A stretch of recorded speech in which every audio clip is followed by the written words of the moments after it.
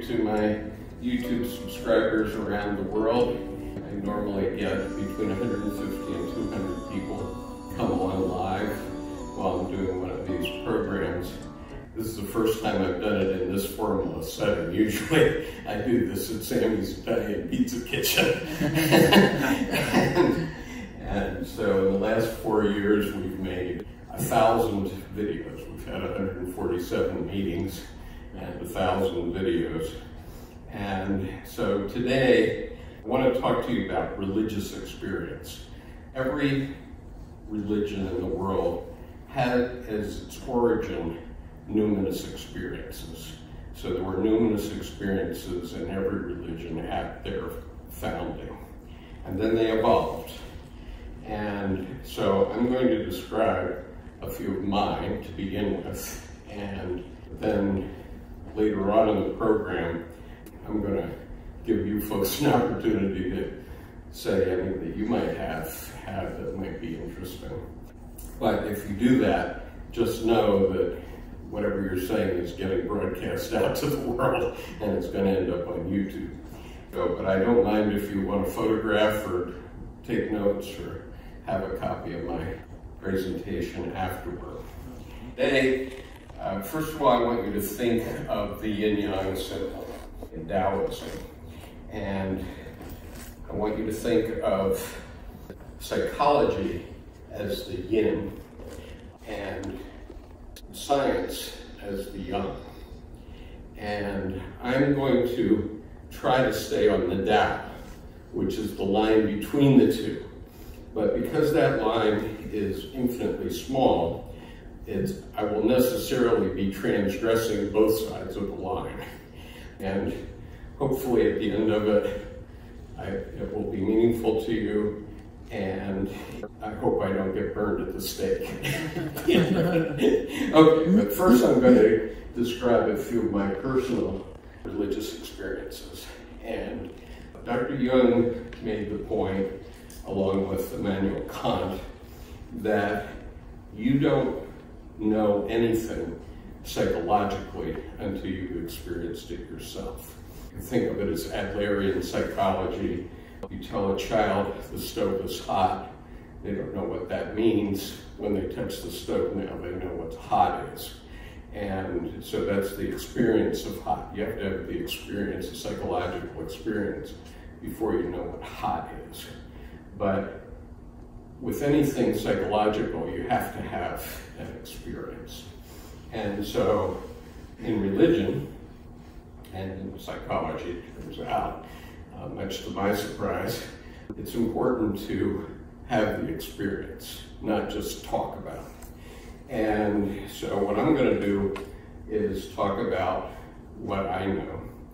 So in 1956, Dr. Jung was interviewed by the BBC, and one of the cheeky questions that the interviewer asked was, do you believe in God? And knowing, of course, that Dr. Jung's father was a Swiss Reformed pastor, and he had at least 7 uncles who were also Swiss Reformed pastors, and he was in around theology all of his life.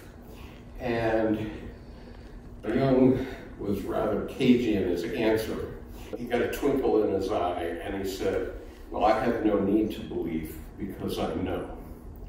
And when I saw him say that, I had an epiphany, because I said to myself, I too know. But then I had to stop and say, okay, what is it I know that Dr. Jung knew in 1956? And so, first of all, let's define numinous. Numinous experience it seems supernatural. We're going to talk about it being actually supernatural shortly, but it's mysterious, it's filled with a sense of the presence of divinity and the holy, and it's appealing to the higher emotions and to the aesthetic sense, so it seems spiritual. And we probably have an experience like this every day, and hopefully by the end of this talk, you'll be able to recognize them when they happen. One important thing to understand is that God manifests in our hour of need. Holderman said in his poem called Patmos, and it's really a poem that's worthwhile looking up, and you may remember from the Bible that the writer of Revelation, the book of Revelation, was John of Patmos.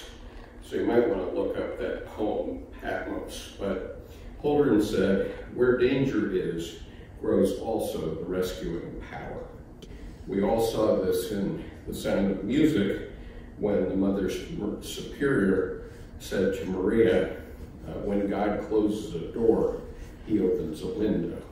I'm going to talk to you about how that happens. The most famous example of this is Jesus in Gethsemane, because as you recall, Jesus entered the Garden of Gethsemane after the Last Supper, and he was trying to decide whether it was really his lot or not to go to the cross on the next morning. And he asked his disciples to stay awake and pay attention while he prayed to God, but all of his disciples fell asleep. And he prayed 3 times, and after each time, his disciples fell asleep, but even while he was praying.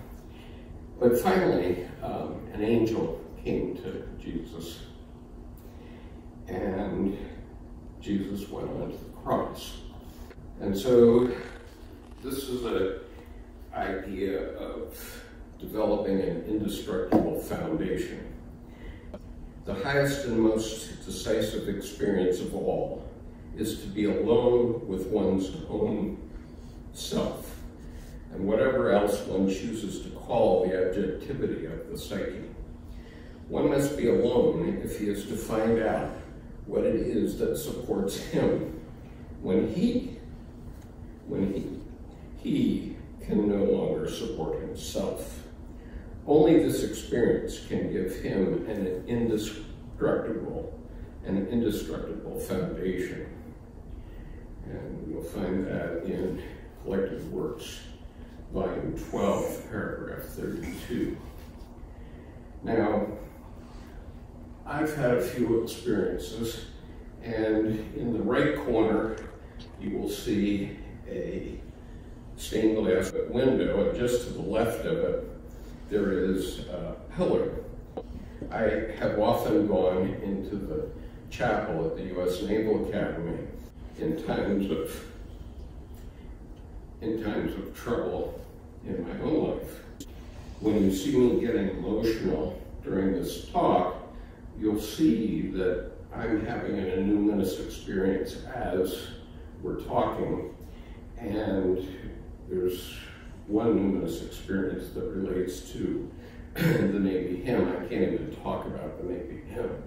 I put that after the end, but we'll see if I come back to it. In any case, very often in the morning, about 10 or 10:30 in the morning, I go over to the Naval Academy Chapel if I'm feeling down, very down, and I want to just be with myself. And when I go there, there's never any light on it like you're seeing in this image.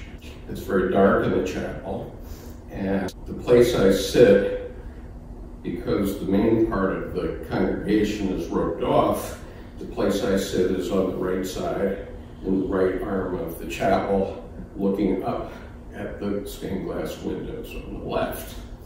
And on that left side of the chapel is a window that was done by Tiffany. If you've never seen it, it's really worth going to see, because you can really see the quality of his stained glass versus that of others.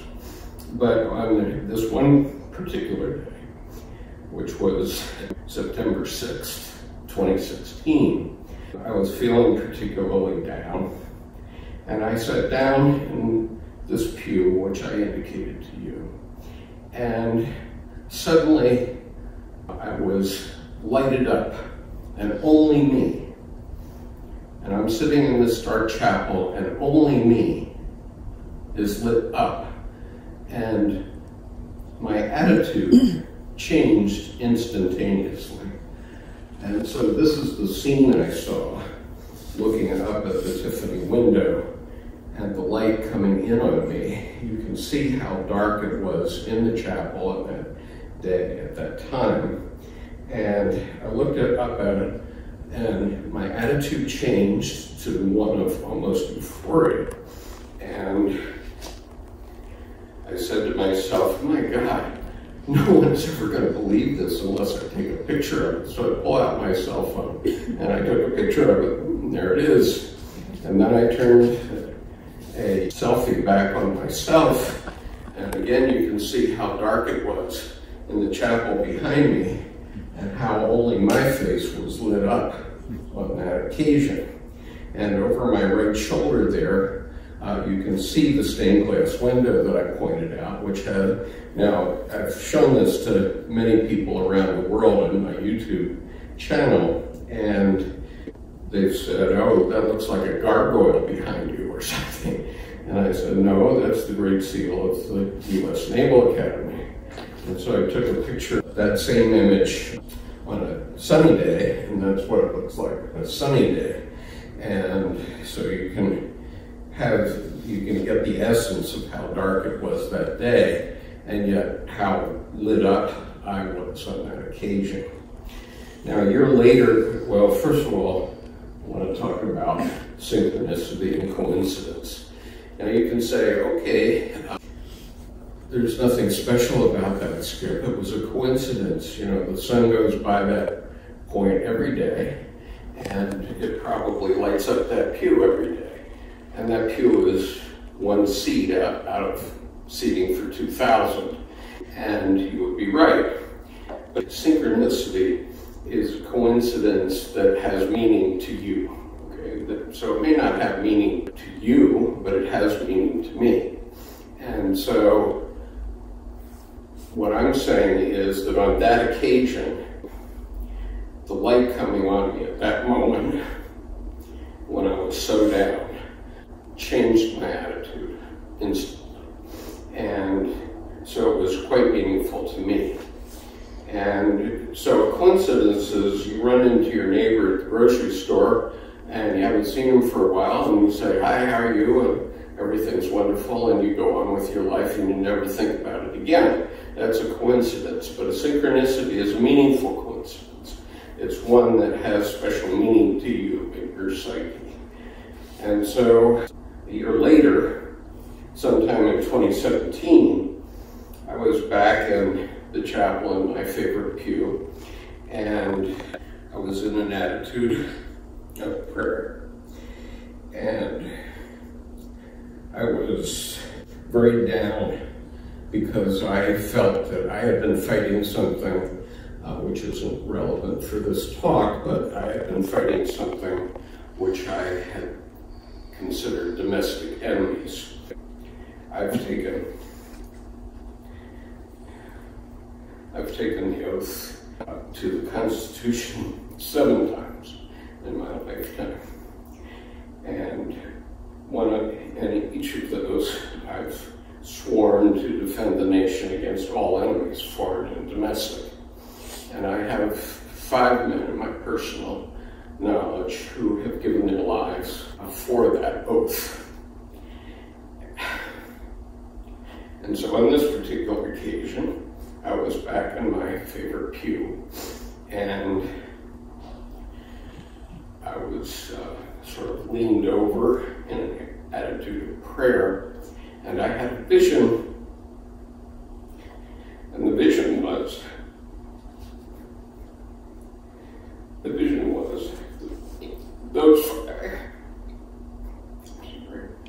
those 5 men were standing in front of the pulpit in uniform, and over a period of a couple of minutes, each one of them came over to me and put his hand on my head in a blessing. And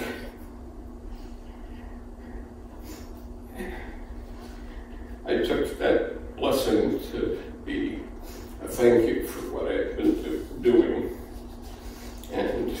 regardless of what my feelings about what was happening. I was a loser in my lawsuit. However, these 5 men blessed me in that vision.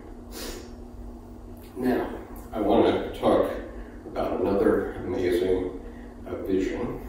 And this vision is recounted in Donald Kalsch's book, Trauma and the Soul. And the story is as recounted by Esther Harding, who was the first disciple, follower of Dr. Jung. The mother sent her young daughter to her father's study one morning to deliver an important note written on a piece of paper. The little girl went off to deliver the note. Shortly thereafter, the daughter came back in tears and said, "I'm sorry, Mother, but the angel won't let me go in." Whereupon the mother sent the daughter back a second time with the same result, only this time more tears and distress. At this point, the mother became irritated at her youngster's imaginative excess. So she took her little girl by the hand, and the two of them marched the message over to the father.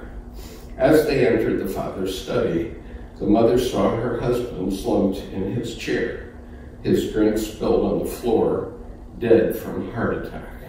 Henrietta Wyeth did a painting about this and about the angel coming and protecting the 5-year-old daughter until her mother could intermediate for her about the death of her father. So now I want to talk about this image. And if you looked at the brochure that I put out before this event, you will have had the opportunity to actually watch the video online. And if you haven't seen it, I put copies of the brochure in the back so that you can pick one up too. Get the link to this experience that I had. This is actually the most profound religious experience I ever had. You know, one of the things that I've been trying to understand is what my role with Dr. Jung's work is and what I should be doing with it. Dr. Jung wrote a famous book called Answer to Job that was very controversial. It is very controversial to this day. And I was reading it, and I read the entire book into the YouTube channel so that people... Something empirically demonstrable comes to our aid from the depths of our unconscious nature. It is the task of the conscious mind to understand these hints. If this does not happen, the process of individuation will nevertheless continue. The only difference is that we become its victims and are dragged along by fate towards the inescapable goal, which we might have reached walking upright, if only we had taken the trouble and been patient enough to understand in time the meaning of the Numinous that cross our path. The only thing that really matters now is whether man can climb up to a higher moral level, to a higher plane of consciousness, in order to be equal to the superhuman powers which the fallen angels have played into his hands. But he can make no progress with himself unless he becomes very much acquainted with his own nature. Unfortunately, a terrifying ignorance prevails in this respect, and an equally great aversion in increasing the knowledge of his intrinsic character. However, in the most unexpected quarters nowadays, we find people who can no longer blink the fact that something ought to be done with man in regard to his psychology. Unfortunately, the little word ought tells us that they do not know what to do and do not know the way that leads to the goal. We can, of course, hope for the undeserved grace of God, who hears our prayers, but God, who also does not hear our prayers, wants to become man, and for that purpose he has chosen, through the Holy Ghost, the creaturely man filled with darkness, the natural man, who is tainted with original sin and who learnt the divine arts and sciences from the fallen angels. The guilty man is eminently suitable and is therefore chosen to become the vessel for the continuing incarnation, not the guiltless one who holds aloof from the world and refuses to pay his tribute to life, for in him the dark God would find no room.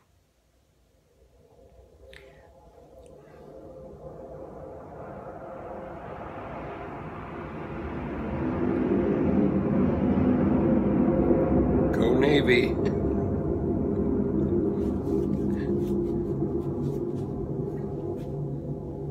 That's Navy F-18s flying over the Naval Academy football game in Annapolis, Maryland. Paragraph 647. Since the apocalypse, we now know again that God is not only to be loved, but also to be feared. He fills us with evil as well as with good. Otherwise, he would not need to be feared. And because he wants to become man, the uniting of his antinomy must take place in man. This involves man in a new responsibility. He can no longer wriggle out of it on the plea of his littleness and nothingness. For the dark God has slipped the atom bomb and chemical weapons into his hand and given him the power to empty out the apocalyptic vials of wrath on his fellow creatures. Since he has been granted an almost godlike power, he can no longer remain blind and unconscious. He must know something of God's nature and of metaphysical processes if he is to understand himself and thereby achieve gnosis of the divine. As we've just had the Navy F-18s flying over the house, we hear the very power that Dr. Jung was concerned about. In paragraph 747, when Dr. Jung refers to the apocalypse, he's referring to World War II. This book was written 11 years after the end of World War II. Let me read the first sentence of paragraph 747 once again. Since the apocalypse, we now know again that God is not only to be loved, but also to be feared. He fills us with evil as well as with good. Otherwise, he would not need to be feared. And because he wants to become man, the uniting of his antinomy must take place in man. This involves man in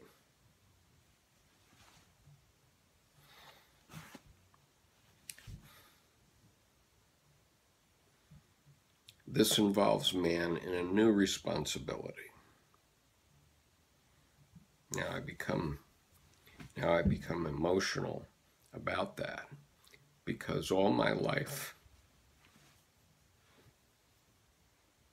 now I become emotional about that because I was raised in the Navy and I was taught by my father to say, "Go Navy,"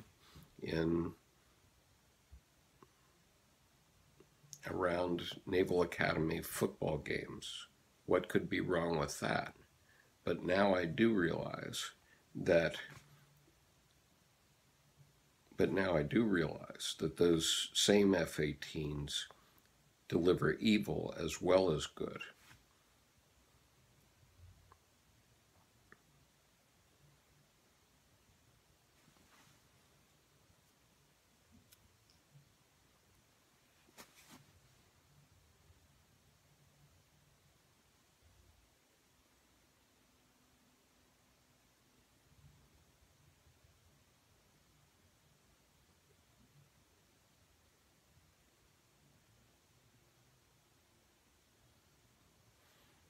I recall in the movie Witness, where the little boy, Samuel, finds Harrison Ford's pistol and begins to play with it. His grandfather takes the gun away from him, and the boy Samuel says, "Well, we'll only shoot the bad men." And his grandfather says, "And how will you know the bad men?" certainly when you're in an F-18 dropping a bomb, it is very difficult to decide whether it's going to land on a good person or a bad person. Now another one, this was actually a double experience. I mean, one of my Numinous experiences was the Jackson Pollock piece that I saw at the Boston Museum. And, you know, I'd seen postcards of Jackson Pollock drip paintings before, but I walked into a room and here's a 20-foot by 10-foot drip painting. And, you know, it wasn't spectacular in color. It was sort of olive drab and grays and blacks and a little bit of white in it, but mainly, I mean, my recollection of it is mainly green, okay? But I walked into this room and I took one look at this thing, and all of a sudden I started to sob. Now, to this day, I have no idea. You said it was olive green? Yeah. Yeah, okay, maybe. Okay. You may have popped up something here. Who knows? It's possible, yeah. There's some connections there. But yeah. I mean, you're making me emotional about it right now because of that. Right. Right. And my roommate from the basic school, 5 months after we graduated as second lieutenants, he was killed in Vietnam on April the 11th, 1969.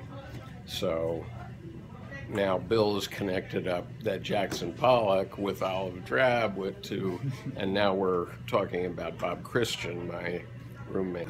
And interestingly, his sister is connected with me in 2005. There's a very, you know, emotional bond between her and me because Bob was my brother too. He was like my big brother for the time we were in the basic school. But in any case, I didn't have that connection before until Bill introduced it as a possibility, and I'm getting emotional about it right now only because of that. But at the time, I walked into that room, and this has never happened to me with art. I walked into that room, I looked at that thing, and I started to sob, and I had tears running down my face. And, you know, I almost never remember another time when I sobbed so much. And, you know, Jackson Pollock has been dead since 1954. So his unconscious communicated directly to my unconscious without passing either one of our conscious minds. You know, that's why the great works of art, you can be very moved by them even though the artist is long dead, because their spirit is still there in some way.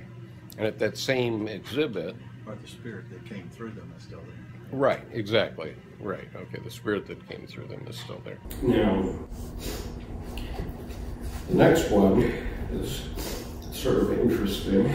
On July the 28th, 2019, I had the opportunity to interview one of the leading Jungian analysts in the world right now, and also the executive director of the Durkheim Center in Germany.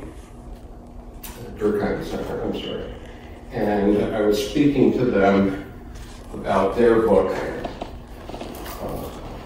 They have a series now called Jung's Red Book for Our Time, and this is volume 1. There are now 3 volumes, and they contain 50 essays by Jungian analysts who are finally coming out about what Jung's work was really about. And most people don't know what it was really about. It was really about religion. Dr. Jung sort of kept that mufti all his life, and for a long time he left something for someone like me to discover, but he didn't really explain himself that well. He wanted you to have to figure out what he had done in the long term. And so the significance of what he did is truly profound, and it has been hidden by the Jungian analyst community for 100 years. And they did that because they were creating a Jungian analyst profession, a mental health profession, which does help many individuals, certainly it does. And they were afraid that if they were honest about what Dr. Jung was really saying, outside of just the clinical setting with one-on-one discussions, they were afraid that they would be offed by the theologians of the world, and they're right. This is why I say I have to walk this Tao line between the yin and yang of science versus religion. But anyway, they are editing this 3-volume series, which still is mainly aimed at the fellow Jungian community, but it now is sensible enough that we laymen can understand it. And I'm very enthusiastic about their work. So I was interviewing them on the 28th of July, 2019, and Dr. Stein told me that he had met a grandson of C.G. Jung. And the grandson had told Dr. Stein that C.G. Jung carried a pocket Bible with him everywhere he went. And if he had a spare moment, he could be seen reading it. And I had never thought about having a pocket Bible or anything about pocket Bibles whatsoever. But on the next day, it so happened that this summer, Debbie and I had a house guest who's from Gaza City, and she's Palestinian. And I was in my study about to begin my weekly broadcast on Monday evening, and about 5 minutes before the broadcast, she walked into the room and handed me this pocket Bible. And I said, wow, okay, this is a Muslim woman who happened to have a pocket Bible, and at that moment, the day after Dr. Stein had told me that, she handed me this Bible and said she wanted me to have it. Of course, she has little use for it being Muslim. So I consider that a religious experience. Okay, so what are religions about? Religions began as a response to instinct. And if we didn't have the development of religions, we wouldn't have civilization, actually. And so I have an advanced reading group, and about 10 days ago on our Wednesday advanced group, I was having a conversation with Tim Holmes, who is an outstanding artist, and I've interviewed him, and his interview is on the YouTube channel. But Tim was talking about trying to get at the Adam and Eve story. And we were talking about how the snake had been depicted in historical paintings about the Garden of Eden. And Tim was going on about his thinking about this. And as he talked, a vision came into my head. And the vision was that this snake wasn't a nice little garden snake. This snake was a huge snake that had come up and was whispering into Eve's ear.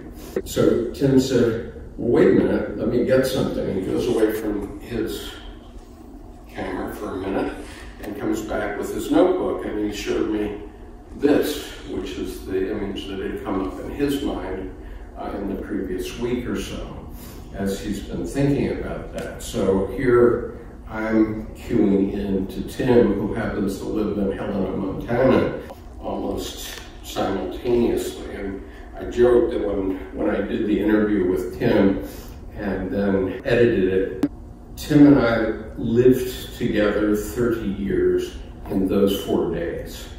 And you may remember the Star Trek episode where Jean-Luc Picard gets flashed by some device and he goes unconscious. And while he's unconscious, he lives 30 years on another planet. And on the Enterprise, only 30 seconds have passed and he wakes up from it. But the proof that the 30 years had passed was that he could then play a flute and play a song that he learned during the 30 years that related to his wife in that other life. And so this experience for me was very much like that. Tim told me about his life, and we went through some severe trials and tribulations getting his interview together so that I could publish him. And then I did 4 days later, but I really felt like I had lived 30 years with Tim. And so we've become good friends. Now, the psyche talks to us in images. This image is obviously a mandala, and it's always been recognized as an ineffable symbol of God. And obviously it's found in kaleidoscopes, and I've always been sort of interested in kaleidoscopes. At one time I had a beautiful one, but before language even came to us, our psyche has been telling us things through images. And that image doesn't necessarily mean like a photograph. It could be the image of Beethoven's Fifth Symphony, for example. You weren't thinking of that before I just mentioned it, but now that I mention it, you can probably imagine all four movements of the Fifth Symphony and many other Beethoven pieces. And so those images are in our psyches all the time. But this one has been in our psyche for quite a long time. And so I'd like you to just now, as you're looking at this particular image, just think about how far back can we prove that this image existed in time, okay? This next slide is an image from Dr. Jung's Red Book. You may have heard of the Red Book, and if you've heard of it and not seen it, I brought my copy here so that you can see it. And this is page 125 of the Red Book, and it's a very profound image of a mandala that's a numinous experience being experienced by this guru or adept who was floating over the city of Geneva, Switzerland, in this particular image. But it's been adopted. The mandala appears everywhere in the world. This is the rose window in the Cathedral of Notre Dame, at least before the fire. And just as an aside, when I walked into the house on the day that Notre Dame burned, I turned on the television, I sobbed. And the only other time I've ever sobbed like that was the time with the Pollock. And I'm saying to myself, well, what am I sobbing about? I'm not a Catholic, and I have been to Notre Dame. I thought it was a nice church, but, you know, on the order of the Naval Academy Chapel. So I didn't understand what my connection with that event was. But over the following week, I realized that nothing had been destroyed of importance. Yes, there are some works of art that were lost. I'm not sure about the rose window. I think it survived. But nothing that symbolically the Cathedral of Notre Dame represents was lost. And now there will be artisans and other clever people who will make more beautiful works of art to go into Notre Dame. But the essence of the cathedral has not been lost. So in Dr. Jung's time, the earliest mandala that he was aware of at that time was 35,000 years old, and it had been found in a cave in Zimbabwe. But since his death, this mandala was found in Kimberley, Australia, And this mandala is 50,000 years old. So just to give you an appreciation in the human species of how long this image has been there. And then something surprising came up. In the 1990s, divers started to find mandalas on the seafloor in the Sea of Japan. And they couldn't imagine what these things were. And so over a period of years, they studied them and tried to figure out what was creating them. And it took them several years, but what they found was this. This is the pufferfish. This is the so-called fugu fish in Japan. It's the fish that if you eat it by an incapable chef in Japan in a sushi restaurant, you're going to die because it has a bladder in it that has poison to humans. And this fish is 5 inches long. And what it does is over a period of 7 days, it creates this mandala. And the apparent physical world reason is because after his 5-day effort of making this mandala, the female pufferfish comes in and lays her eggs in the middle of this mandala. And so I thought that was a pretty profound fact. And I have a biologist friend, a biology teacher, who told me that human beings separated from these kinds of fish about 200 million years ago. And so that's a profound statement. The psyche talks to us in images, but ultimately we came to the Word. And so in the book of John, of course, John 1:1, in the beginning was the Word, and the Word was with God, and the Word was God. And that's the Logos. And so we can thank the Logos for bringing us our civilization. And keep looking back now on the instinct versus religion idea. The religions came forth with the Word and made it possible for us to develop civilization all over the world, not only in Christianity. But sometimes the Word, the Logos, can work against us. And so at the time of Plutarch tells this story in the obsolescence of oracles. Plutarch records the following story he had heard directly from a participant. He said that once upon a time, in making a voyage to Italy, he embarked on a ship carrying freight and many passengers. It was already evening when the Enchinadas Islands, the wind dropped and the ship drifted near Paxi. Almost everybody was awake and a good many had not finished their after-dinner wine. Suddenly from the island of Paxi was heard the voice of someone loudly calling, "Thomas!" so that all were amazed. Thomas was an Egyptian pilot, not known by name even to many on board. Twice he was called and made no reply, but the third time he answered, and the caller raised his voice, saying, "When you come opposite to Palodes, announce that great Pan is dead." On hearing this, all were astounded and reasoned among themselves whether it was better to carry out the order or to refuse to meddle and let the matter go.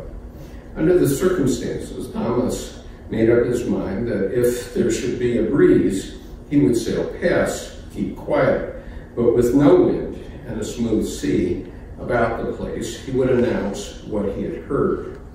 So when he came opposite Palodes, and there was neither wind nor wave, Thomas from the stern, looking toward the land, said the words he had heard them, "Great Pan is dead." Even before he had finished, there was a great cry of lamentation. Not one person, but of many, mingled with exclamations of amazement. As many persons were on the vessel, the story was soon spread abroad in Rome, and Thomas was sent for by Tiberius Caesar. Tiberius became so convinced of the truth of the story that he caused an inquiry and an investigation to be made about time. So in the 19th century, we have the 19th century Thomas. God is dead and we have killed him, said Friedrich Nietzsche. What is to be done, we must understand. So Dr. Jung actually envisioned 7 stages of consciousness, but for the purposes of this talk, I'm going to limit it to 5. So the first stage of consciousness that every human being goes through is what's called participation mystique. And that is, you're born, you're a wild animal, you don't know anything about life at all, and you start to imitate your parents and that sort of thing. And that's the psychology of an infant. And gradually, you start to see your parents as gods. This is the second stage. And so I remember in my own experience, my mother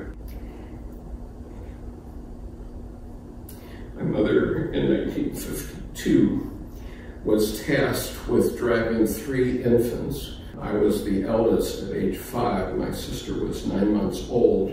And my mother, who was 25 years old at the time, was tasked with driving from Philadelphia to Seattle so that we could get in shipping and go to Kodiak, where my father was being assigned as a naval officer.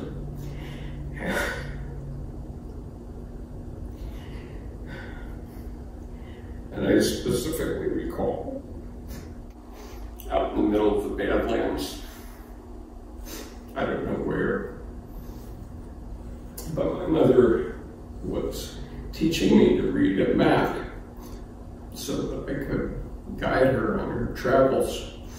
And I remember specifically looking up at her and thinking that I was in the automobile with the gods. So I remember that stage dawning on me. So the third stage is when the various religions provide us with vessels for God. And as long as those vessels hold, then everything is hunky-dory. And we have moral people and we raise moral people and we live in a moral society. But of course, at the end of the 19th century, Nietzsche announced that God was dead. And as Dr. Jung observed, he was speaking a truth that was the truth for many people in Europe at that time. It wasn't just him noticing or him saying it, it was him speaking a truth. And so the fourth stage of consciousness, which we have been struggling with, is this God is dead stage, where we have now many atheists and agnostics in our group, and they're all very logos oriented, and they say these Christian myths are not true, and therefore they stop going to church. And the result that we get when that happened was 280 million people killed in the 20th century by wars, and many Christians killing other Christians. And so what we call the Enlightenment, which is the period after 1500 when science, the scientific method, took over, is really an endarkenment from the point of view of the psyche and the spiritual. And so we've gotten the scientific method, which has given us all these wonderful things that we have, including the possibility of broadcasting this talk around the world, but we've lost our spiritual bearings.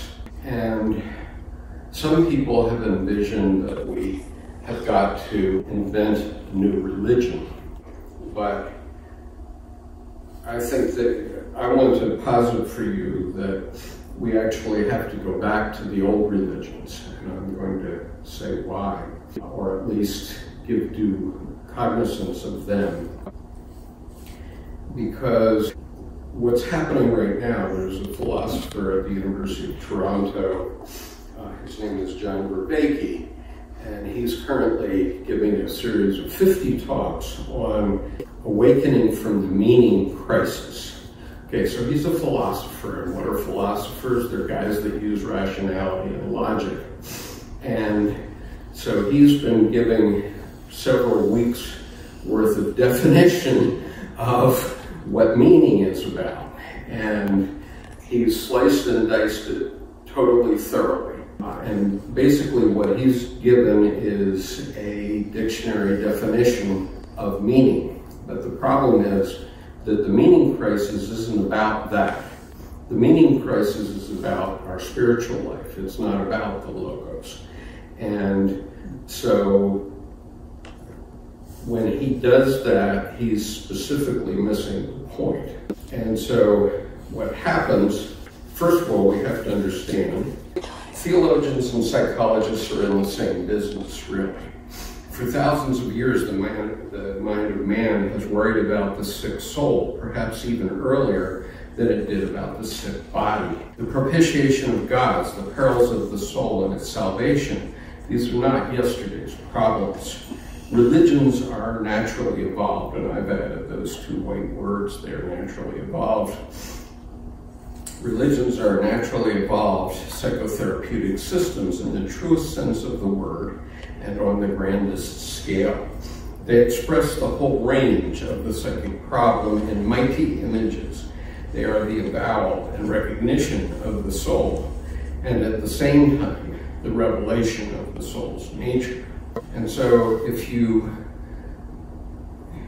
go with a philosopher, a logos guy, a rational guy, Jung Vervaeke wants to create a Wikipedia page in which he's going to invent a new religion. He says, oh, we're not going back to those old religions. We're going to invent a new religion, and we're going to do it on Wikipedia. And this is what happens when you try to invent a new religion, and this actually goes back to about 1500, when a man named Sebastian Brandt tried to draw an image which identified all the things that were associated in the Bible with the Apostle John and the Apostle Luke in these two images. And this is what you get. And of course, it has no meaning to a Christian, okay, even though we've heard about probably all the different elements that you see in this image. So creating a new religion where religions are naturally evolved is like saying that you're going to create an artificial arm for the one that was evolved. Okay, it might work a little bit, like your artificial arm might work a little bit, but it's not going to be the same as a naturally evolved religion.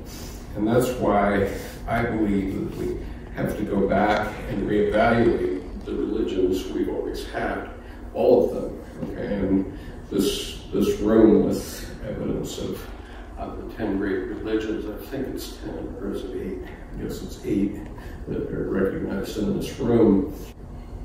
We have to go back and think about what it is that they have for us. Now, we have to distinguish logos from life. So everything in this room is the result of logos. We have to have logos because even we, the potted plants, had to be built according to a plan, and that's all logos. But everything in this room was first the result of eros. It was first had to be imagined or in the fantasy of someone.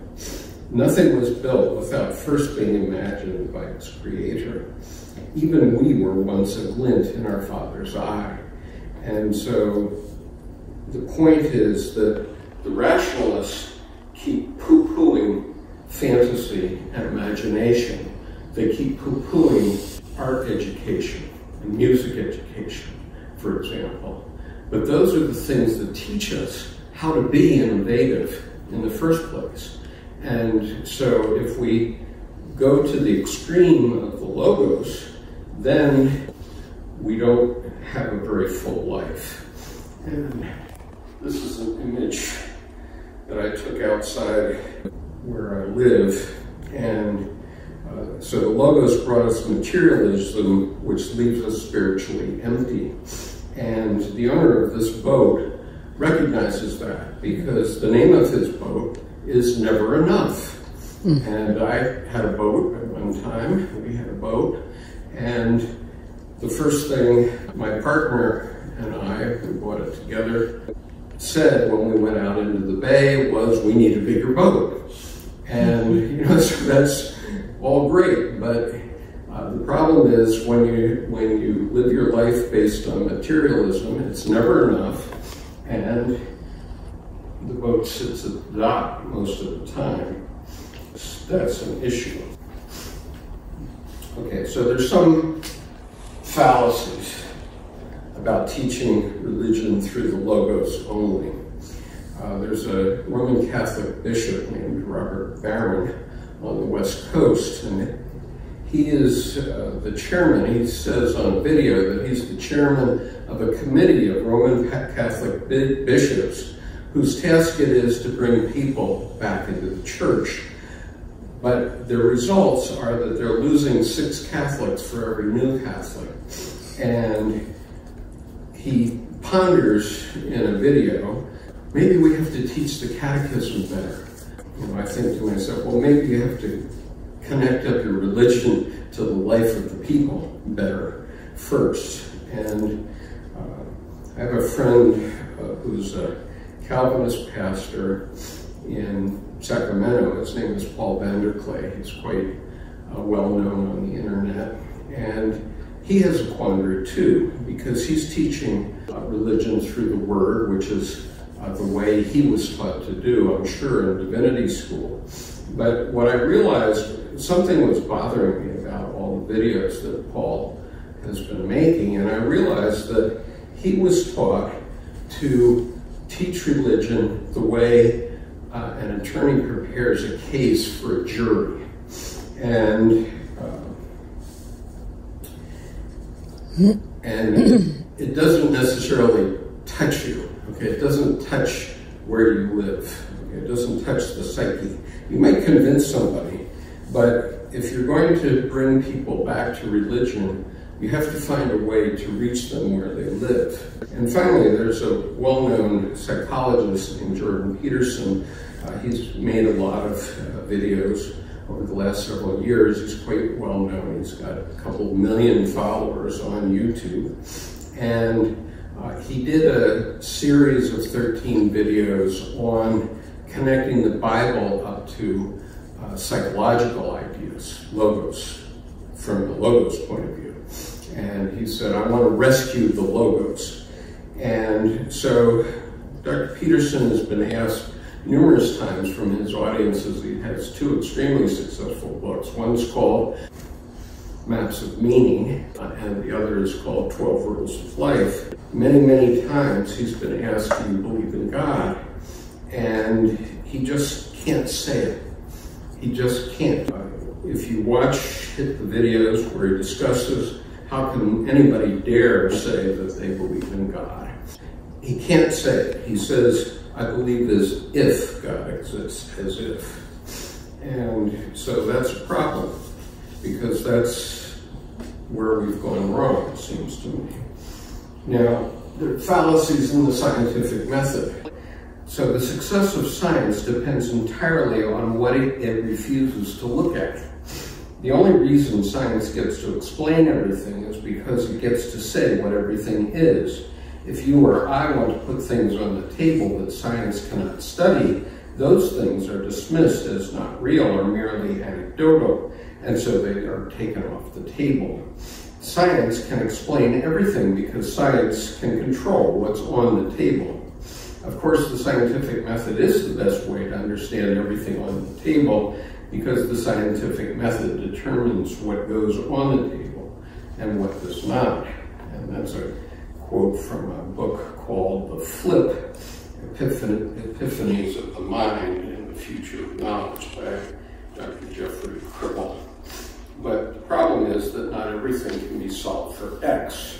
First of all, what the rationalist will say is that when you believe in God, you're believing in something that's supernatural, and that's like Santa Claus or the Tooth Fairy or the Easter Bunny. But the truth is that there are things that are supernatural.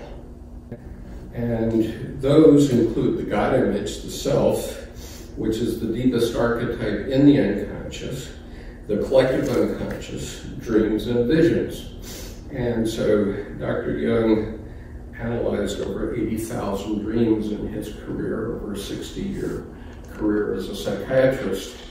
And what he could prove empirically in his clinic was that there is an archetype in the unconscious at the deepest level, which has been variously called the God image or the self. And he always made the point that he wasn't talking about the metaphysical God, because he believed that that was the purview of theologians. So when I'm talking about this, I'm not talking about the metaphysical God. I'm talking about the God as Dr. Jung found it, which is the mandala and various other things like that. It's also called the greater personality, and it's a part of nature. It's supranatural, not supernatural, and it is in the deepest part of the unconscious.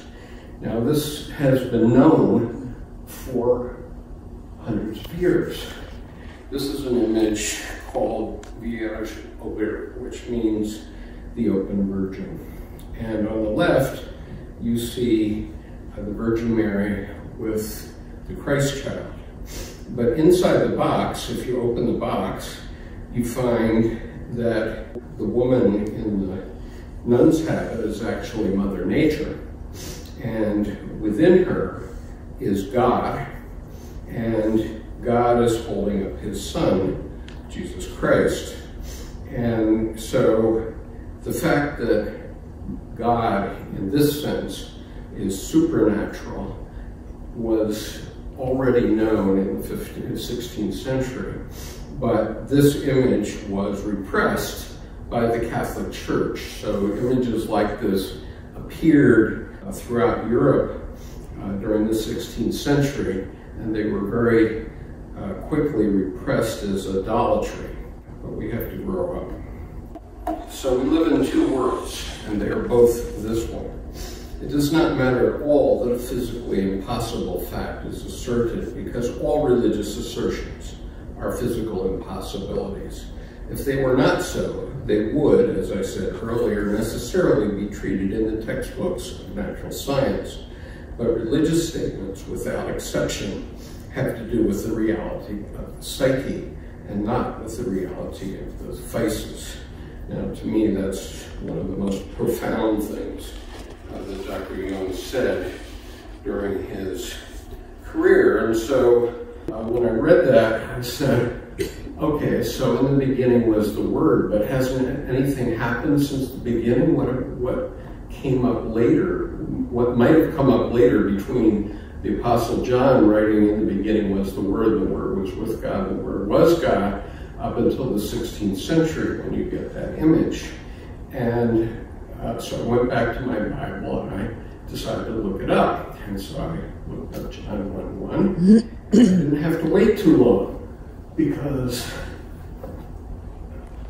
oh, by the way, in John 1:4, it says, "In him was life, and the life was the light of men." And in John 1:12, it says, "But as many as received him, to them gave he power to become the sons of God, even to them that believed on his name." And so the point is that even in biblical times, Christ envisioned others being sons of God, not only him. And yet that has been repressed by the church for 2,000 years. We've become participants in the divine life. We've become participants, and we have to assume a new responsibility. That is the continuation of the divine self-realization, which expresses itself in the task of our individuation. Individuation does not only mean that man has become truly human, as distinct from animal, but that he is to become partially divine as well. This means practically that he becomes adult, responsible for his existence, knowing that he does not only depend on God, but that God also depends on man. Man's relation to God probably has to undergo a certain important change. Instead of the propitiating praise to an unpredictable king, or the child's prayer to a loving father, the responsible living and fulfilling of the divine will in us will be our form of worship of and commerce with God. His goodness means grace and light, and his dark side, the terrible temptation to power. Man has already received so much knowledge that he can destroy his own planet.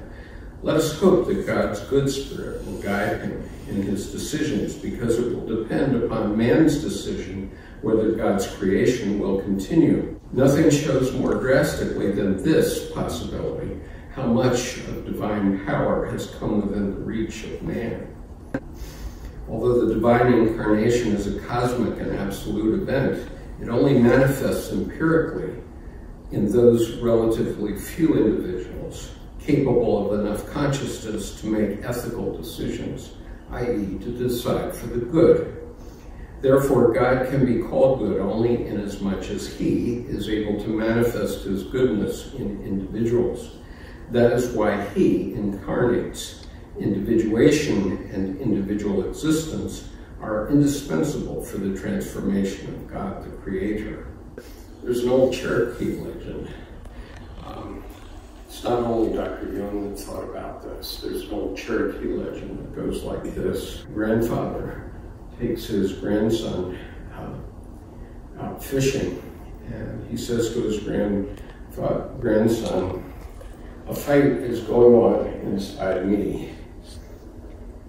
It is a terrible fight, and it is between two wolves. One is evil, anger, envy, sorrow, regret, greed, arrogance, self-pity, and guilt.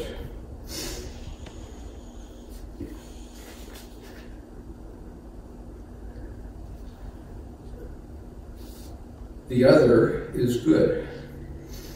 He is joy, peace, love, hope, serenity, humility, kindness, benevolence, empathy, generosity, truth, compassion, and faith." The grandson looks up at his grandfather and says, "Which wolf wins?"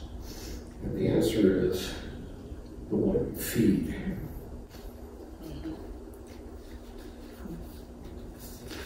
So Dr. Jung, in the last 10 days of his life, was writing in his book, Man and His Symbols.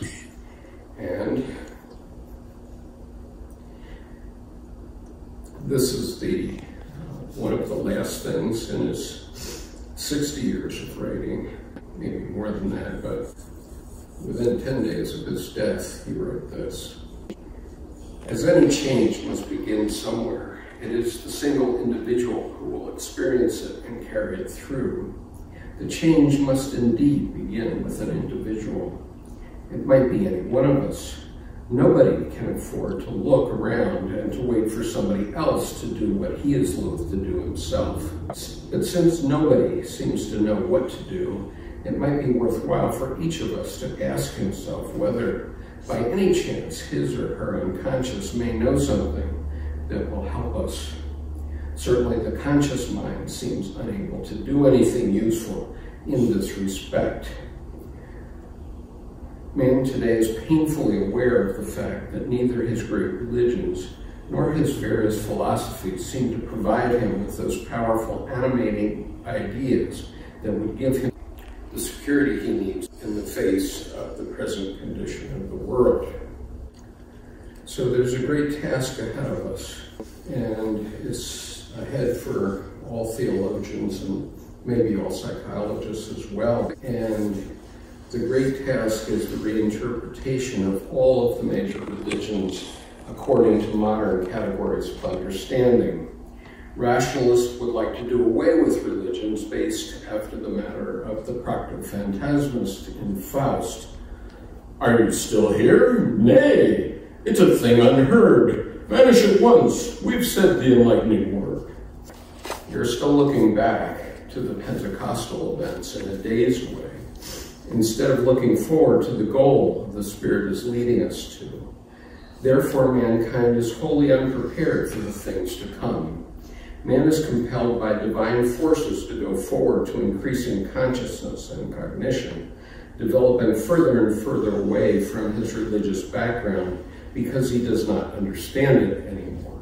His religious teachers and leaders are still hypnotized by the beginnings of the then new eon of consciousness instead of understanding them and their implications. What one once called the Holy Ghost is an impelling force, creating wider consciousness and responsibility, and thus enriched cognition. The real history of the world seems to be the progressive incarnation of the deity. This is a letter from Dr. Jung to the Reverend Morton Kelsey, 8 May 1958. It's found in a book that Dr. Edward Edinger wrote entitled The New God Image. And there were 14 letters of Dr. Jung's that were basically hidden away by the Jungian community. 7 of them appear in volume 18 of the collected works of C.G. Jung. So if you're really diligent, you might find them there. 7 of them were never published until Dr. Edinger published them. I've read all 14 letters onto the YouTube channel, and you can hear them there. So this is our job. We see a child running between trees in twilight with his friend. He ignores the call to dinner, cannot bear anything, cannot see anything but the sound and illumination of his happiness. While we know, we have seen the charts, that he will die of leukemia. At such a moment, we can find unbearable the juxtaposition of innocence and the suffering to come. The thought that the happiness in question is entirely illusory. It is hard to have the grand view of the angel at the same time as we have the intimate view of the boy who wants to run and run forever. We have to acknowledge that the child was happy, looking forward to a future that would not be his. We have to say that life itself is beautiful before we talk about outcomes.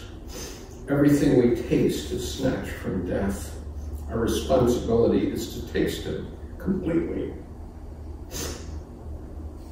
We betray the angel's view because we must. Those we love die, yet we must eat, we must sing, we must love them anyway. That is our job. We may have the angel's view as well as the child's, but not instead of it. When we stop singing, it is our time, and we too go into the dark. And that's quoted from a book by John Tarrant entitled The Light Inside the Dark, which was quoted in Dr. Donald Kalsch's book, Trauma and the Soul. I'm grateful to Tim Holmes, my artist friend in Helena, Montana, for bringing my attention to this passage from Scripture. I commune with my own heart, saying, Lo, I am come to great estate, and have gotten more wisdom than all they that have been before me in Jerusalem. Yea, my heart had great experience of wisdom and knowledge, and I gave my heart to know wisdom and to know madness and folly. I perceive that this also is vexation of the spirit. For in much wisdom is much grief, and he that increaseth knowledge increaseth sorrow. And that's from Ecclesiastes 1:16 to 18. So the great thing is now and here, and this is the eternal moment. And if you do not realize it, you have missed the best part of life. You have missed the realization that you were once the carrier of life contained between the poles of an unimaginable future and an unimaginably remote past. Millions of years and untold millions of ancestors have worked up to this moment, and you are the fulfillment of this moment. Anything that is past is no longer reality, and anything that will be is not yet reality. Reality is now. One should take each moment as the eternal moment, as if nothing were ever going to change, not anticipating a faraway future. For the future always grows out of that which is, and it cannot be sound if it grows in a morbid soil. If we are morbid and don't feel this here and now, then we naturally will build up a sickly future.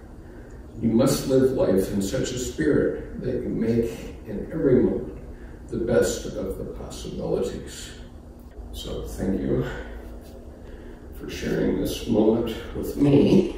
I'd love to hear any comments or hear some of your religious experiences, and I'll be happy to respond to any questions and comments. There is a love offering set up in the back, and just for your information, the love offering will be received for the benefit of Unity by the Bay and ACT, a community of transformation.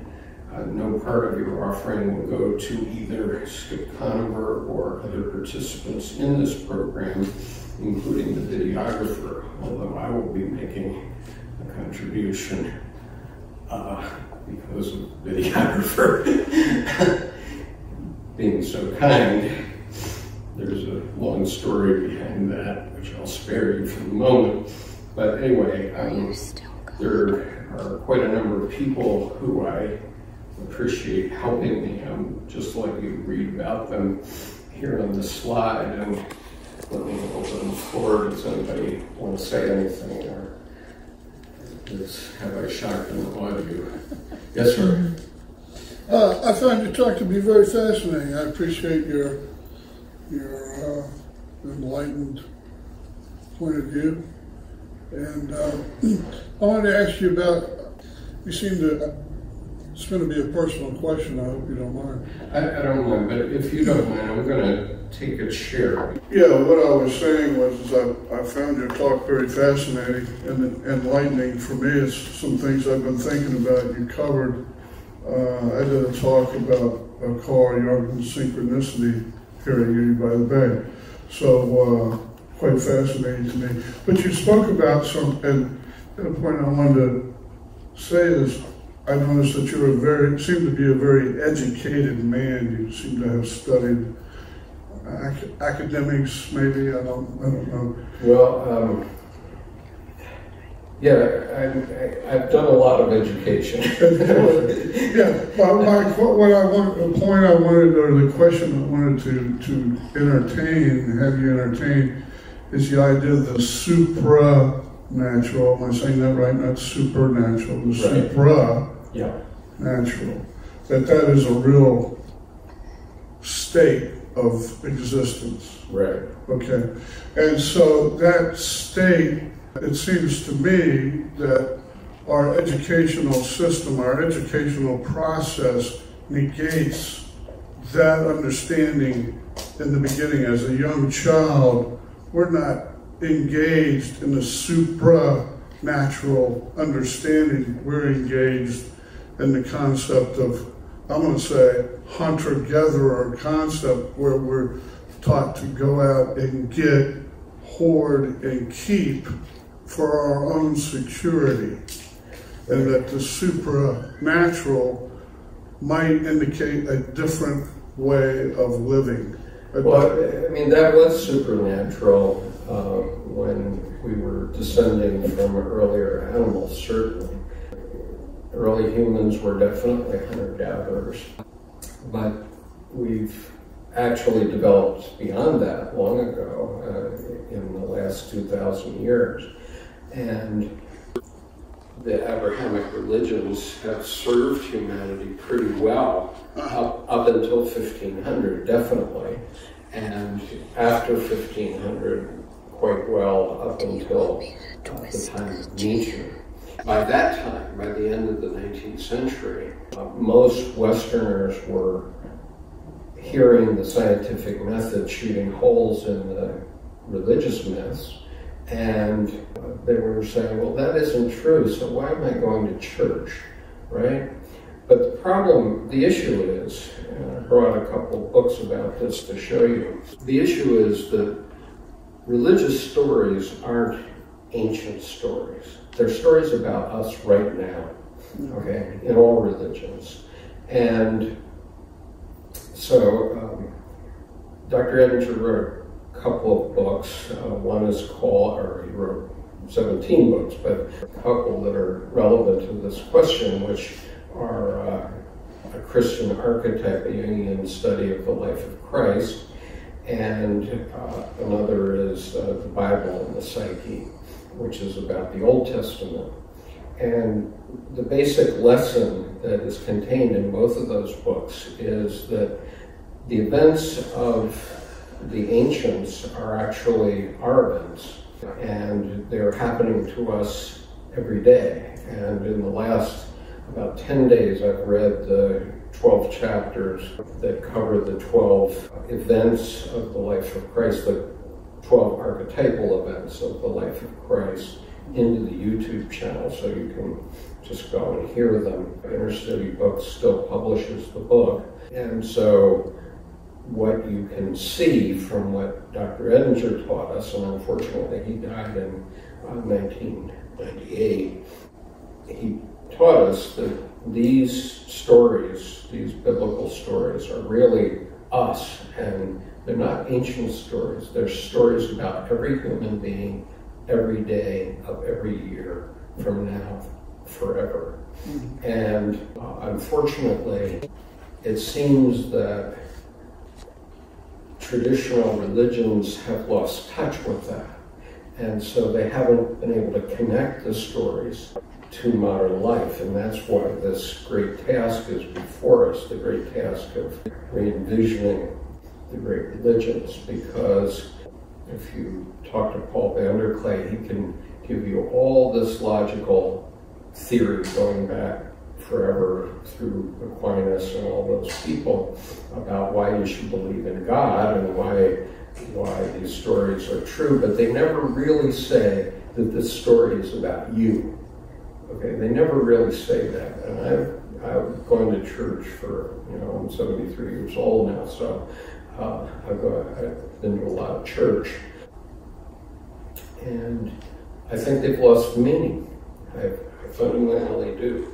And revivify that meaning in a way that connects to people. Yeah. You're using the word religion and the church. I'm talking about creeds. So okay, and so what I'm hearing you say is that there is a job to be done. A change needs to take place in how we realize our existence. Absolutely, it needs to take place. When I heard Bishop Barron saying, "I'm the head of a committee of Catholic bishops that's supposed to be bringing people into the church," and he says his results are they're losing 6 votes. But why the church? Pardon? Why the church? Why should it be limited to? That's kind of where it can be anything. Right. It can be whatever your religion is. Okay, and so, why religion? Why does it need to be? Well, because religion is a generic term that we use to describe. So that's what I'm trying to get at. I'm trying to get at a shift into understanding our true nature, right? Which I think you touched upon. Right. Our true nature. Religion is an attempt to try to guide us in that process. Absolutely. But all of them are that. Yeah. So it's been corralled into a political, there's some issues with religion. Well, because of the so-called power devil. That's right. So our job as I see it is to expand out from religion and maybe go into other areas. To find ways to connect. But right. What we need to remember is that it shouldn't be done all logically. It has to be done by the heart, from the heart. Right. So what the little point I was trying to get at is perhaps in our process of education, our education system, as first kindergarten, first grade, on down the line, sure. That we're taught more about the supranatural process, right, as opposed to first instilling the idea of 1 + 1 = 2, and you must learn to go out and get 2, or you're not going to make it. Right. And if you get 2, or somebody else gets 2 before you do, you have a problem. You may not have a boat that's sitting at the marina. Right. That to me seems to be a major issue with our society. Right. That we teach the problem. We're teaching the problem to our young people instead of understanding that there is a natural process. Right. Religion has been going, hey, hello. There's something else, yes. Right. Wake up. And we keep teaching the same process throughout. Right. So don't misunderstand me. You have to teach religion or anything, even this talk, through the Word, okay, obviously. Right. And that's inevitable. But what religion points to is not rationality. It talks to the heart. And if we don't have a life that's based on that, then we're no longer human beings, then we become robots.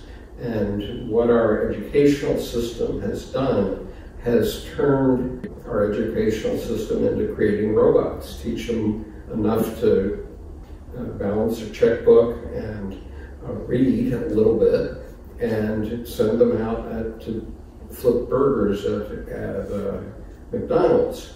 But we don't teach people to think. We don't teach people the process of learning and knowing and rocking. Okay, so Robert Heinlein, the novelist, wrote a book called, what is it? I'm not remembering. I don't recall, but anyway, if you look up grok, G-R-O-K, on the internet, define grok, you will find that that has a meaning that's far beyond understanding. It has a meaning of actually assimilating into yourself what it's like to be the other, for one thing. And so if we don't know those things at depth in our psychology, know them rather than believe them, then we're going to have a very superficial life. I mean, that's true of us as individuals. Now, I don't want to misspeak about what ACT's doing, because of course ACT is publishing a book about working together, and of course you have to work together, but the individuals who put the book together, the book that is coming out on November 10th called Circular Leadership, that book had as its origin probably one person initially, and then finally I think 19 people have contributed to the book. And so that 19 people can interact with one another and be a circle of leadership that can lead others. Okay, and so don't misunderstand me or Dr. Jung when we're talking about the individual, but nonetheless, each of us has to examine ourselves first. We have to know ourselves. And that's actually the motto of my college, which is know thyself. And you probably know it's also on the door of the Oracle of Delphi. So just to follow, so I understand what you're saying, which I think is very good. You're saying it's up to us as individuals now. There's not a system, there's not an educational system right now. There's not this system or that. We as individuals sitting here now have to discern what the next step is. In the moment, right now, right, in our hearts, discern what the divine action is in every interaction that we have, period. I mean, period. Right. This is the eternal moment. Right. So when we're buying a car or when we're, whatever it is, whatever we're engaged in, we need to be aware of, this is not only a business transaction, this is not only I get, you don't get, or whatever. There is a divine interaction that is taking place. Precisely. Yeah, and so that's where the change, you think, that's where the change takes place, that us as adults, right, we have to grow up. Okay. We can't just rely on our government or our politicians or our educators to do things for us. We have to make changes ourselves to the extent we can. Okay, some can do some things. I mean, I'm giving this talk and I have you here listening to me. And so this is the eternal moment for us. You know, all of your ancestors worked up to this moment and they lived their lives so that you could be here talking to me. And all of mine did the same. Each of us has a responsibility to grow up and see what the best thing is to be done and not rely on someone else to do it for us. Ma'am, did you want to have a question? I was going to make a statement that, sure, go ahead. Okay.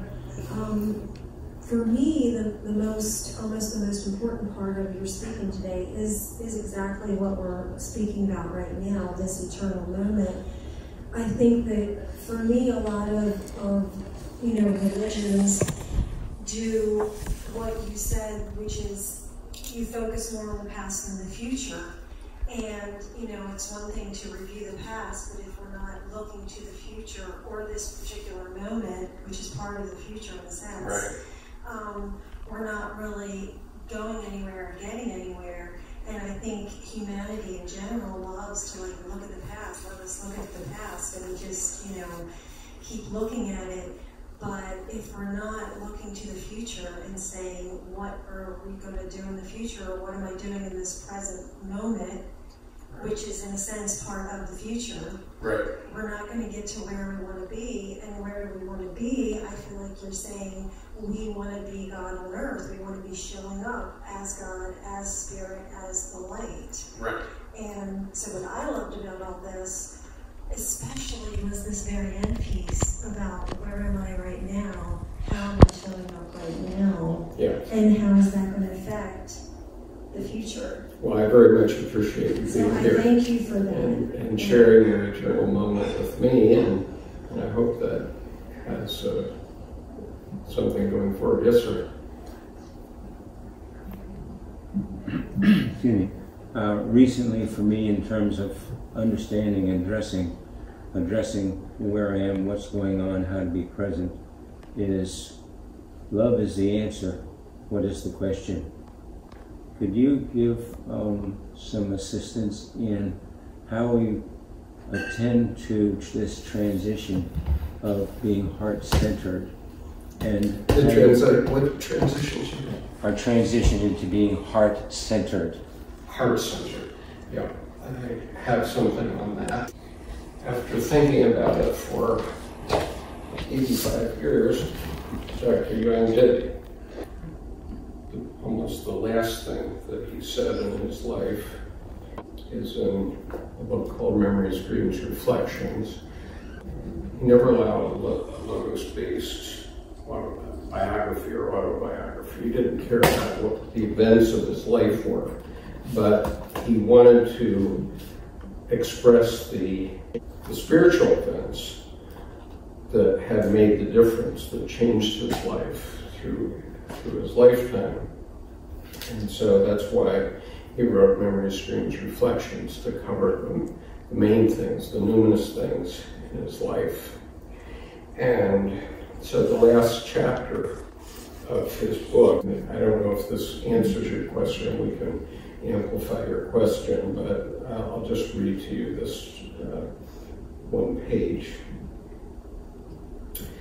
At this point, the fact forces itself on my attention that beside the field of reflection, there is another equally broad, if not broader, area in which rational understanding and rational modes of representation find scarcely anything they are able to grasp. This is the realm of eros. In classical times, when such things were properly understood, witness the Vierge Robert, Eros was considered a god whose divinity transcended our human limits, and who therefore could neither be comprehended nor represented in any way. I might, as many before me have attempted to do, venture an approach to this daemon, whose range of activity extends from the endless spaces of the heavens to the dark abysses of hell. But I falter before the task of finding the language which might adequately express the incalculable paradoxes of love. Eros is a cosmogonus, a creator and father-mother of all higher consciousness. I sometimes feel that Paul's words, quote, "Though I speak with the tongues of men and of angels, I have not love," unquote, might well be the first condition of all cognition and the quintessence of divinity itself. Whatever the learned interpretation may be of the sentence, God is love, the word affirm the complexio oppositorum of the Godhead. In my medical experience, as well as in my own life, I have again and again been faced with the mystery of love and have never been able to explain it. Like Job, I had to lay my hand on my mouth. I have spoken once, and I will not answer. Job 40:4 through 4 following. Here is the greatest and the smallest, the remotest and the nearest, the highest and the lowest, and we cannot discuss one side of it without discussing the other. No language is adequate to this paradox. Whatever one can say, no words express the whole. To speak of partial aspects is always too much or too little, for only the whole is meaningful. Love bears all things and endures all things. 1 Corinthians 13:7. These words say all there is to be said. Nothing can be added to them. For we are, in the deepest sense, the victims and the instruments of cosmogonic love. I put the word in quotation marks to indicate that I do not use it in its connotations of desiring, preferring, favoring, wishing, and similar feelings, but as something superior to the individual, a unified and undivided whole. Being apart, man cannot grasp the whole. He is at its mercy. He may assent to it or rebel against it, but he is always caught up by it and enclosed within it. He is dependent upon it and is sustained by it. Love is his light and his darkness, whose end he cannot see. Love ceases not. Whether he speaks with the tongues of angels or with the scientific exactitude traces the life of the cell down to the uttermost source, man can try to name love, showering upon it all the names at his command, and still he will involve himself in endless self-deception. If he possesses a grain of wisdom, he will lay down his arms and name the unknown by the more unknown, ignotum per ignotius.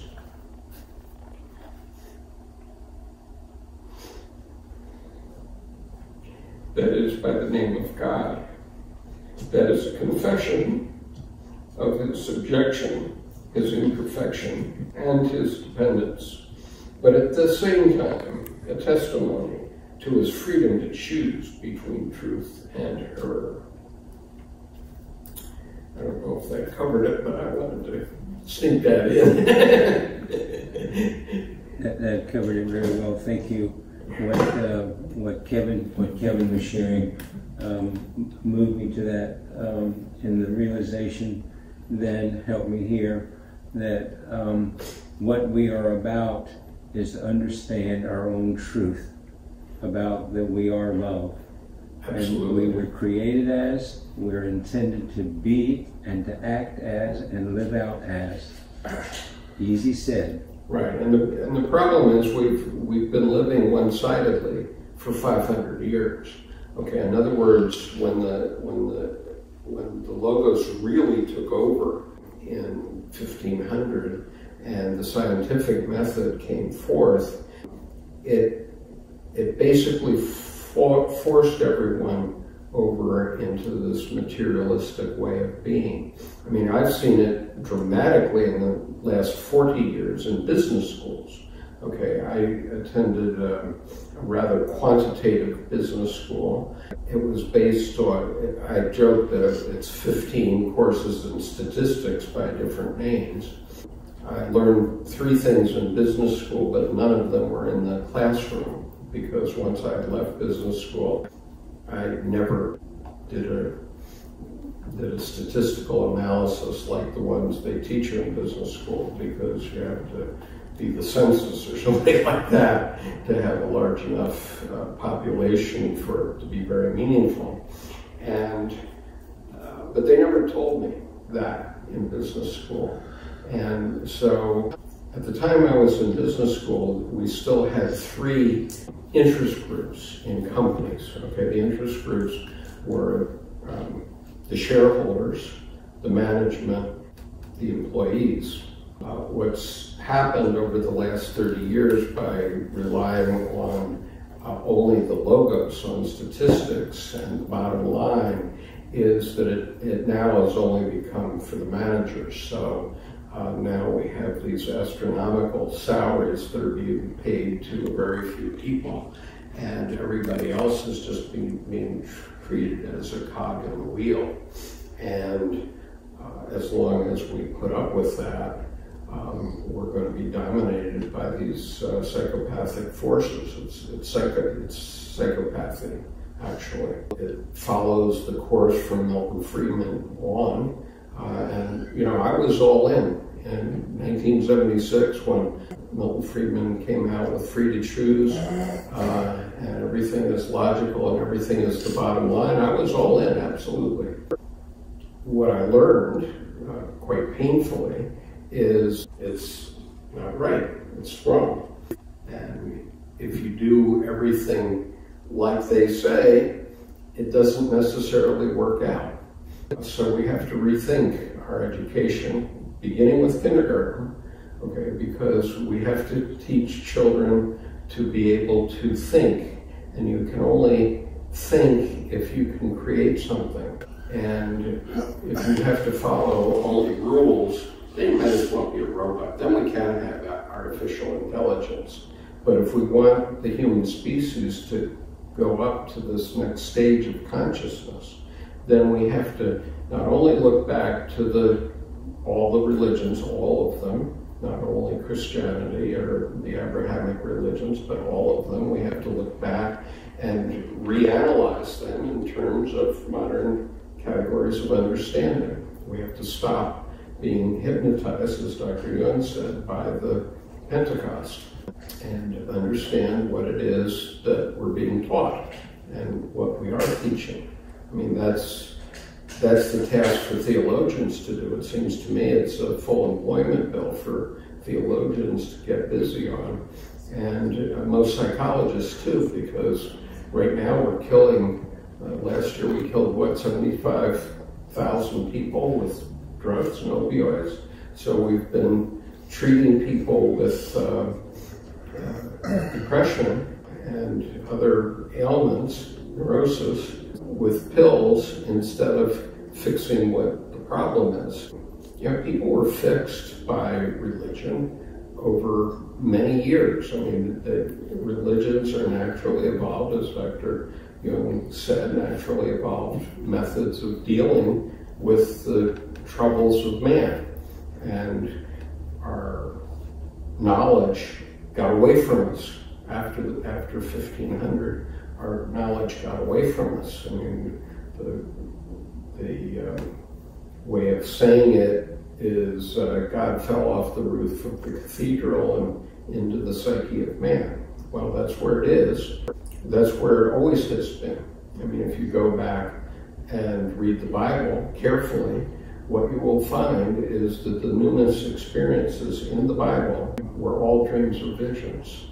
And dreams or visions, as Dr. Jung has taught, are all messages to us. Okay, they're very important messages to us. And we've been taught to either disregard them or they're unimportant, but they're very important.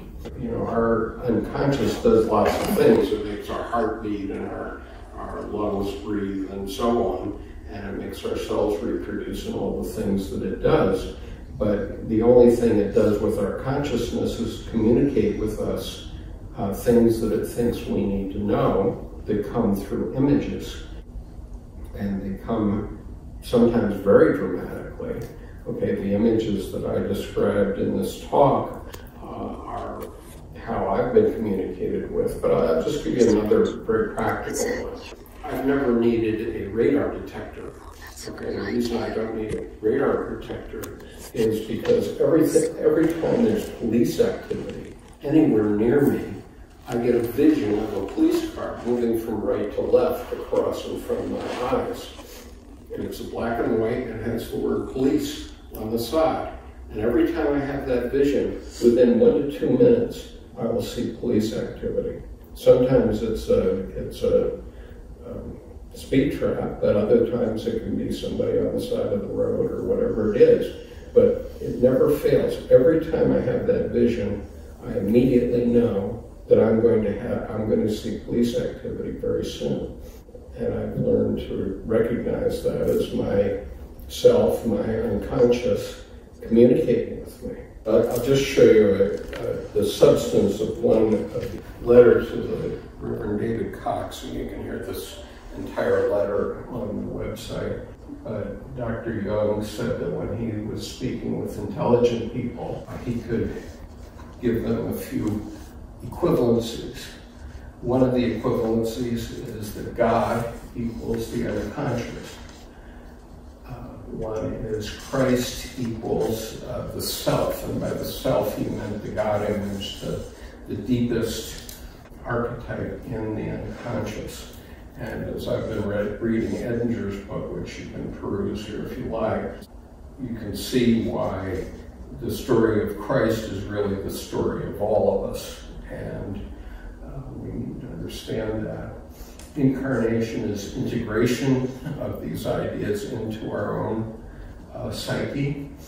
Salvation is individuation. Now, individuation is an entire 2-hour talk, so I'm not going to get into it today, but basically everything, something like an oak tree. An oak tree is an oak tree, but every oak tree is different. And so that oak tree, when the acorn is planted, already has in it everything that it needs to become that specific oak tree. So you can recognize it both as an oak tree, but also as an individual. And so human beings are like that too, and that's what individuation is about. And crucifixion is wholeness, which is understanding that whatever it is that you hate, that too is in you, whatever it is. And so if you look at current events on television these days, whoever it is you hate on the television, regardless red or blue, whoever that is, that person you hate is also in you because you're projecting that on that person. And if you can understand that, it makes you a better person. Okay. So anyway, that's a letter to David Cox. And September 25th, 1957. It's in CGO Letters, Volume 2. Is that still going? It's still going. Thank you to everyone around the world who's been watching this presentation. I hope it's been useful. And thank you, Carol, for helping on this. We'll honor our commitment to unity and get out of here. So anything else quickly before We do have refreshments. Oh, yes, we have refreshments if you'd like to have something to drink or cookies outside. I'm sorry for my YouTube followers for not being able to offer that, but in any case, thank you again, and thank you, Carol, for everything. So, Thank you. Thank you.